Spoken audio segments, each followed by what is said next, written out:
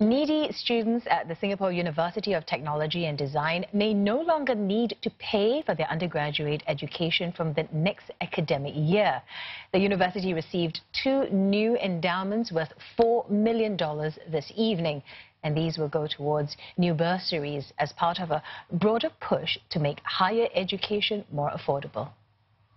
Currently, 65% of our students receive scholarship and financial aids, of which 39% are from low-income families. This endowed gifts will enable SUTD education to be accessible and affordable for more students who come from less privileged families. The varsity marked its 10th anniversary with a gala dinner today. A $3 million donation by Quantedge Foundation at the event will go towards providing full financial aid for students with a monthly per capita income of $690 or less.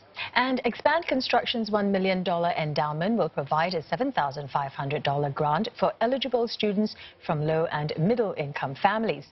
Separately, the varsity also announced a scholarship for those who wish to continue their education to the postgraduate level.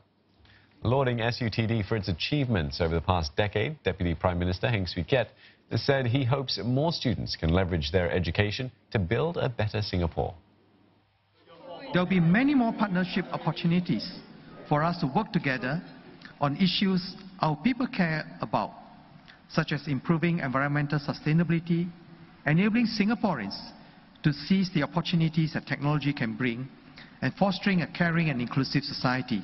So I hope all SUTD students can take up this challenge. Together, we can make Singapore an even more successful nation.